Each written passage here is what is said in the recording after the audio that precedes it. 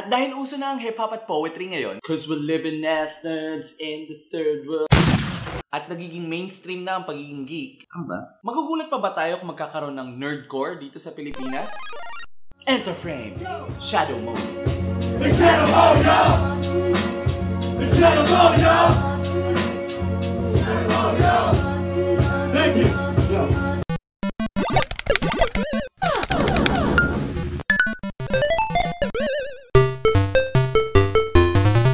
Bregz! Pinagsama-samang lakas nila Gelo, Nino, at Six the North Star para silang trinity ng nerd rap coolness. Gelo gives you that baritone of hard-hitting rhymes. Six masterfully sets up the design of each beat. Parang tactician. And Nino's swift flow of words is just godlike. And oh my god, isn't he just so fucking pretty? Now, the list.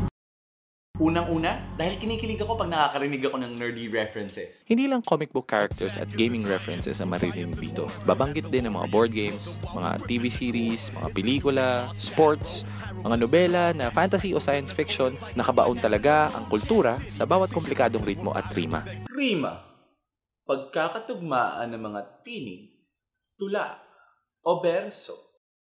Pangalawa, ang intersectionality ng music at gaming.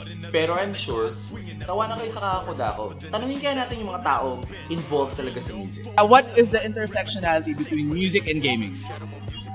I think video game music is the new classical music, personally. Everyone in this generation and the generation before us knows what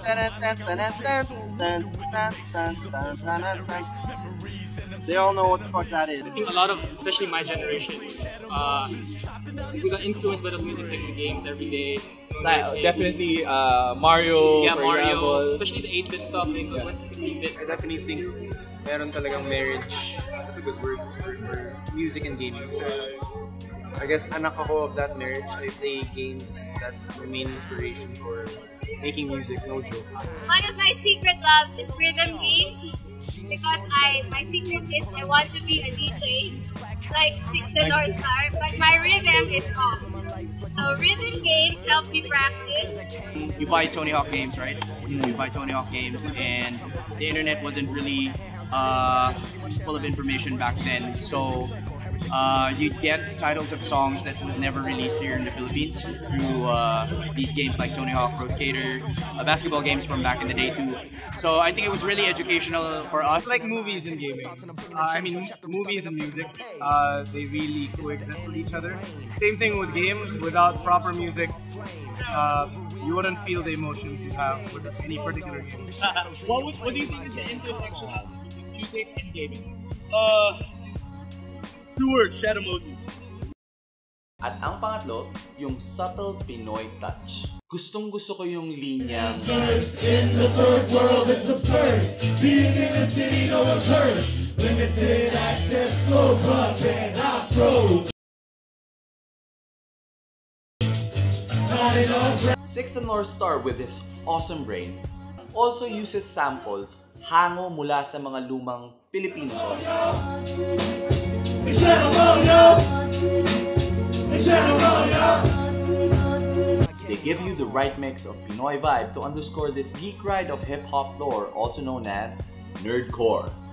You can grab their EP at these venues, or isa lang ang ilagay ko. I don't know. Visit their social media handles on Facebook, down there, below. Ako ulit si Gelo, ang inyong resident gamer. Medyo first-timer, pero sweet lover. Hinihimok at inuusig kayo na have fun. Thank you and salamat! Hey, nga pala, kung gusto nyo makakuha ng libreng EP ng Shadow Moses, don't forget to share our video, like both our pages, yung Shamo at saka yung Bregz. Tapos, ipaalam nyo sa amin kung bakit nyo gusto makakuha. Good luck! Nga pala, salamat sa Cosmic Gorgon sa pag-allow sa amin sa pag-record ng video na to. Please like our page. Bregz.